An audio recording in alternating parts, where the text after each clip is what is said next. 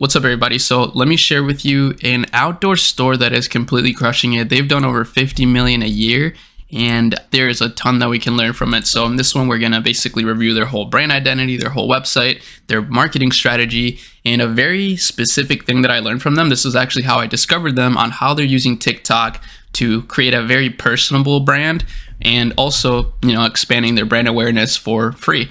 So as you see, the store is called Retrospect, and it's a super clean website in the outdoors niche. They sell all sorts of things. I would consider this a superstore. They sell a ton of different products, ranging from bikes to snow goggles, anything that you can imagine related to outdoors. The outdoors niche, obviously, as you see here, incredible niche, super consistent, continuously rising, and very much a good cause, in my opinion. Getting people to spend more time outside is always a good thing.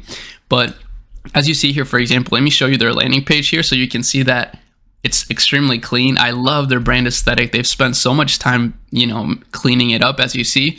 And by the way, they've done 50 million in 2020, which is pretty insane revenue. Obviously, 2020 was a huge year, but I'm sure this has continued to go up. And you see their landing page is pretty interesting. I mean, it's very clean, but super simple at the same time.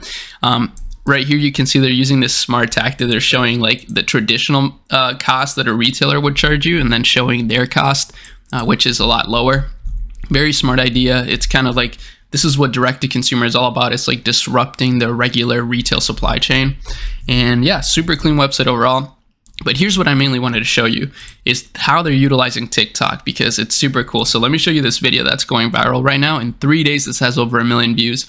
And it's basically them showing the CEO just, being happy in their warehouse, and like, it shows him as like a good leader. This makes the brand look so good, and it makes him look so good.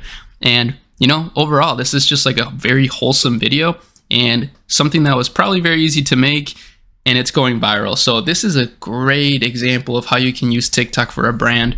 And I do think this is the future right here, is basically making your brand more personable, making sure that people understand who they're supporting, who they're buying from. That's going to give you a huge edge.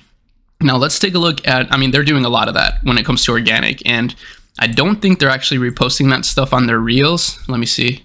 Oh, they are. So they are starting to post all of their content from TikTok to Instagram reels. They should, of course, do that for YouTube Shorts as well. If you guys are not doing that at Retrospect and somebody from there is watching, you should definitely get on that. But let me show you their ads. So this is how they're mainly driving traffic. They're getting over 180 different results.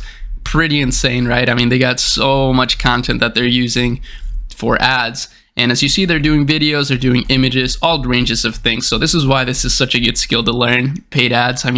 If you can combine paid media and organic like how they're doing, this is literally the magic formula. So that's what I try to study the most, and that's what we try to do at Akemi the most. So make sure you check us out if you're a similar brand like this and you want to continue to grow. But that's basically all I wanted to show you. I'm still traveling, as you see, so still got this little setup. I'll be back soon though, don't worry, just be patient. I'm still trying to just learn every day though, and try to pass down what I learned to you guys. So hopefully you're enjoying these videos, even though it's not the ideal setup right now. The information's still the same and it's still applicable. So yeah, that's basically it. Hope you enjoyed it. If you did, subscribe to the channel for more.